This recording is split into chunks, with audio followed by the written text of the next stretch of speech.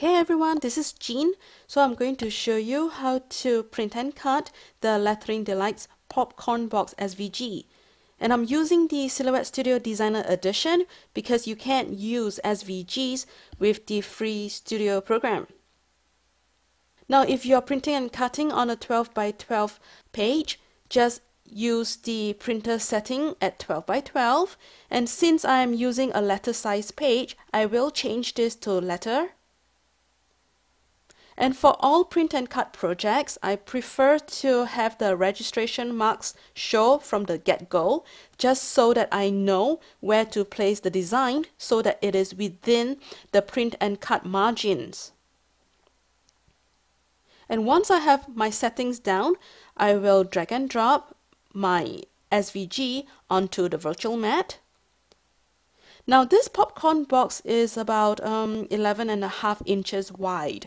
That will fit on a 12 by 12 cardstock, and it is too big for my letter size paper. So I will reduce the size of this SVG to 82% of its original size, so that now it fits nicely within the margins, the print and cut margins.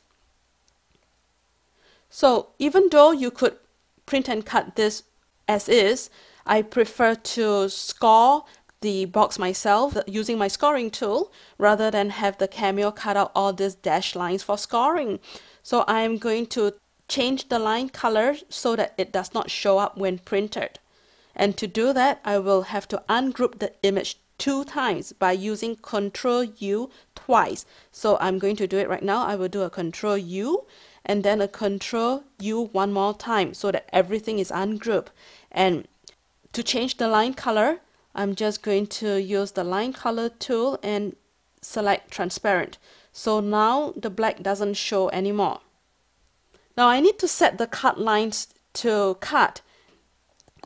I'm just going to open the cut style window and set the bottom layer to cut because I do not need the top red layer to cut out since this is not a paper piecing project.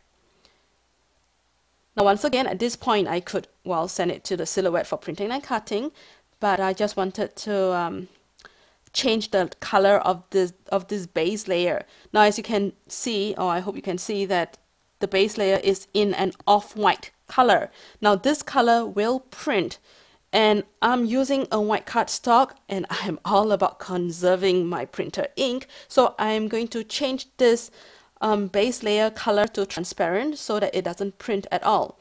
So just fill it with transparent color so it doesn't show up and it's not going to get printed, but it will cut because the cut lines have been set to cut.